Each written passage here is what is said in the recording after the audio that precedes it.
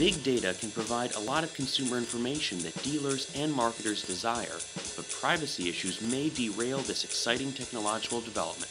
Proceeding with transparency is key. From a technology perspective today, the amount of information that is available and is coming on stream in terms of being available about consumers is just awesome. This is an amazing amount of information, and there's like many things, this is a double-edged sword. So from a marketer's perspective, it's very exciting.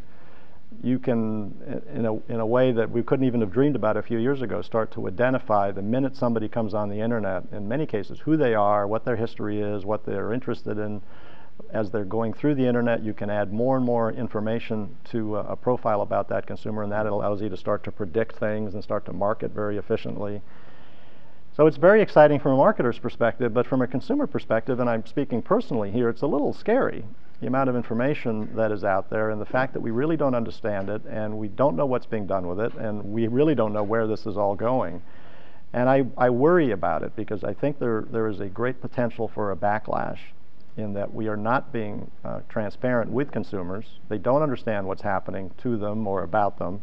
And something bad could easily happen that could trigger, as I said, a very severe backlash where politicians could get in the game. This could be a great, politicians love causes, and they could start having hearings, and there could be some ill-advised regulation around this, and it could really push all this back in a way that could be very negative. So I think there is a simple solution, and I think that is that we need to be much more upfront with consumers, and by that I mean we need to ask for their permission.